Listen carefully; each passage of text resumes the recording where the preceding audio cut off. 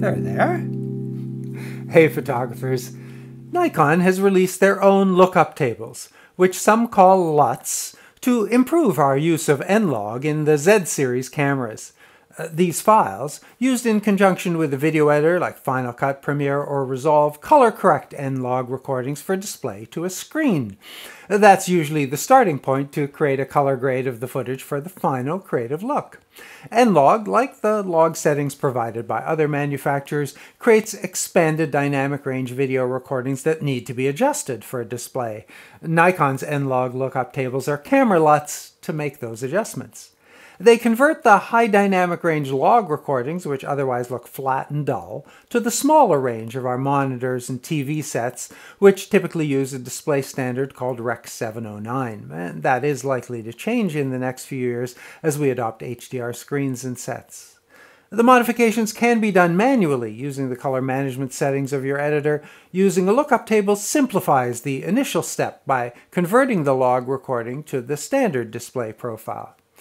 Although this video is designed primarily to help those with an understanding of these technologies and techniques, I'm starting with the basics to help get everyone up to speed while explaining what those settings and capabilities do. Feel free to skip ahead to the samples using the menu in the description. All of the samples in this video come from original 4K 30-frame 10-bit recordings made on an Adamus Ninja Inferno using the ProRes HQ setting from the Z7. I'd expect the Z6's N-Log recordings to be similar.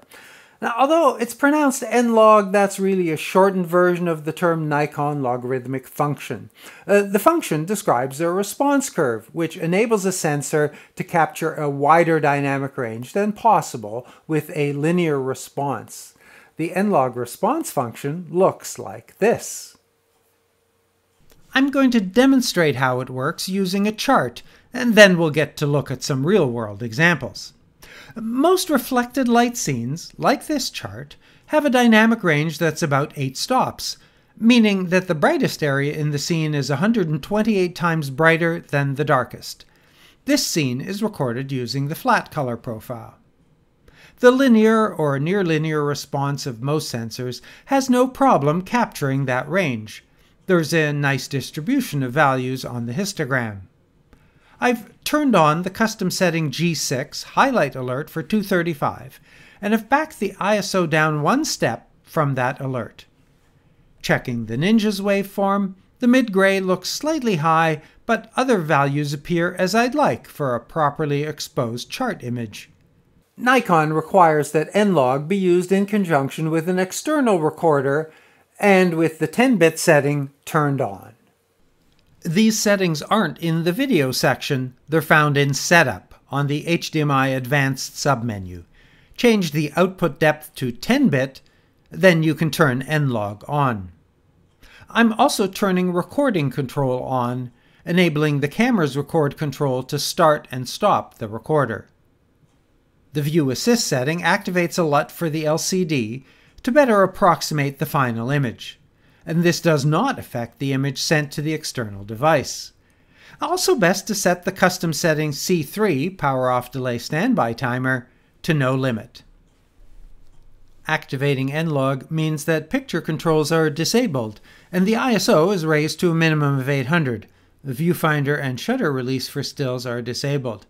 Switching to N-Log, I've not changed the settings, but the ISO is increased to 800 and the image has lost contrast, which you can see both on the histogram, which has additional space on both the left and the right, as well as on the waveform, where values are now between 15 and 80%. The dynamic range of the original image has been reduced in order to make space for the additional stops. Nikon advises that a mid-gray card, the back of my Chroma Selfie, be set for 35% on a waveform. That means, as the ISO can't go lower, I'm closing the iris a few stops, creating an even flatter waveform with lots of headroom. In Final Cut, the waveform for the non-N-Log image looks exactly as we hoped.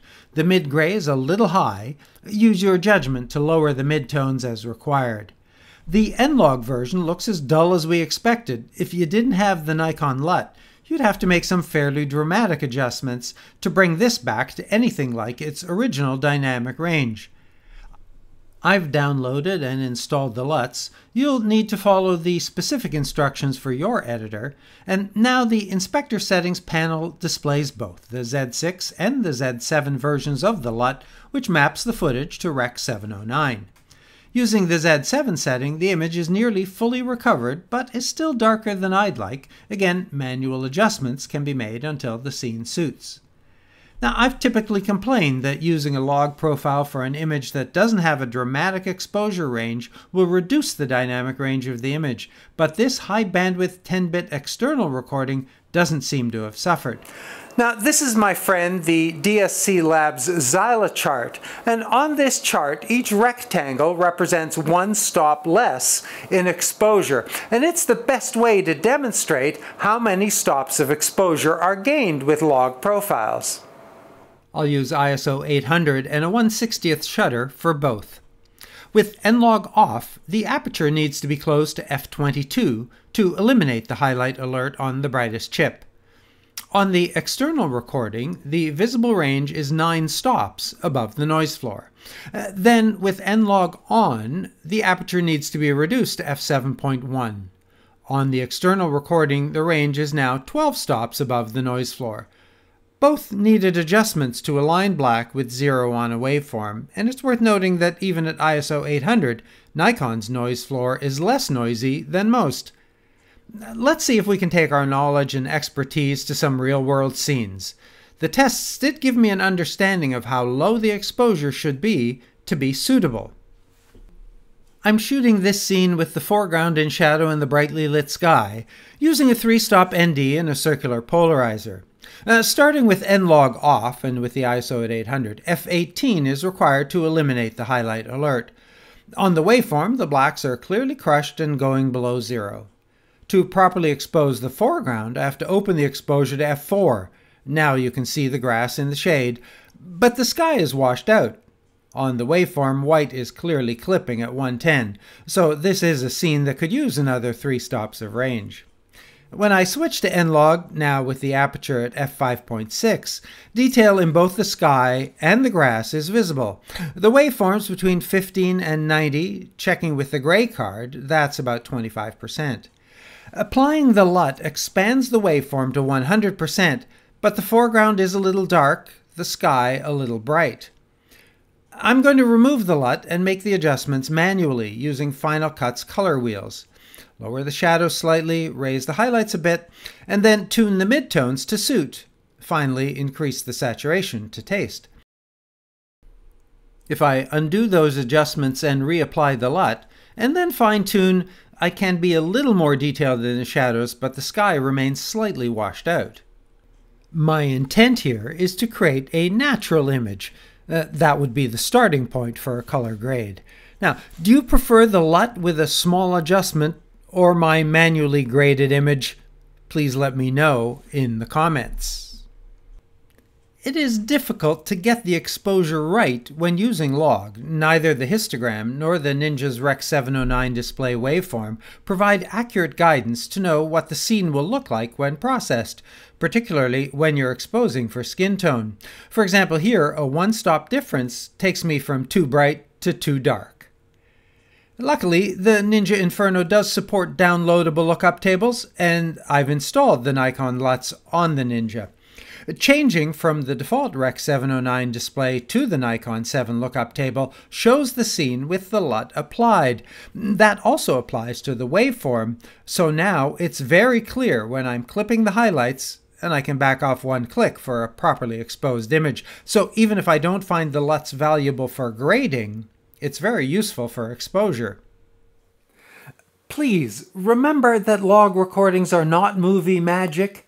They don't transform your recordings into cinema quality images. They're a tool to be used when the dynamic range of a scene exceeds the capability of the standard dynamic range. A log recording isn't a prerequisite to color grade a scene to create a look to support your creative vision. That can be done from any properly exposed and color-accurate recording.